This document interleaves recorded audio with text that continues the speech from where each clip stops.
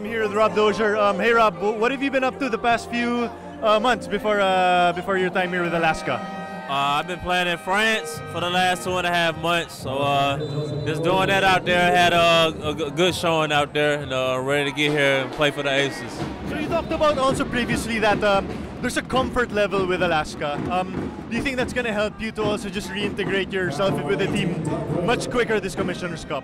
Oh, definitely. We got a same core of guys that we had the last 2 years I played here. We got a couple new guys that's helping us. We got a new system.